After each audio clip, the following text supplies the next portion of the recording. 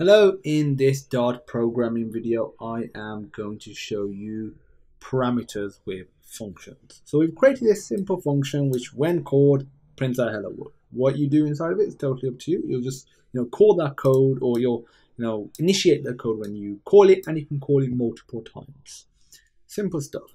But imagine if you want to do something a bit more with it. Maybe you're creating, I don't know, some sort of add method. This add method will add two numbers together. We could, do something along the line of 5 plus 7, which will print out the result of 12. But it doesn't really provide much for us as the developer, because it's just printing out literally almost like a literal. It's like just some literal value. If we want to make it a bit more dynamic, what we can do is pass in values. And to do that, you put them in between these brackets. First of all, you put the data type, so int for example, then you put the name of the variable, and this is just local to this method, cannot be accessed anywhere else.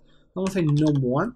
Then if you want to add another number or another parameter, another argument, you just put comma, then add the next one. Same process, int num2. Gotta have unique names as variables do require. This could be a string, for example. The data type doesn't matter. You can have as many as you want. They can be of any data type as well.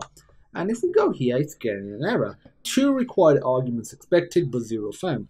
Now, because we have this add method here, it can't find an add method without any parameters. So you need to pass in some values. So if I pass in 5 and 7, to do that, you just put the value, comma, space 7. So 5 is passed into num1, 7 is passed into num2, and now we can do, let's say if we do num1 plus num2. There you go, 12. If I was to duplicate this one, let's say 3 times, let's do -9 and 2, which will result in 7. And we can do 99 and 0, which will give us 99. So as you can see, we have this single method. It is dynamic because we are able to pass in values, and what it does is slightly different every single time. Obviously, you can make it even more complex than this. There's a lot more that you can do with parameters. I'm going to cover that in subsequent videos. If you have any questions, feel free to pop me a message, and as usual, I look forward to seeing you in the next video.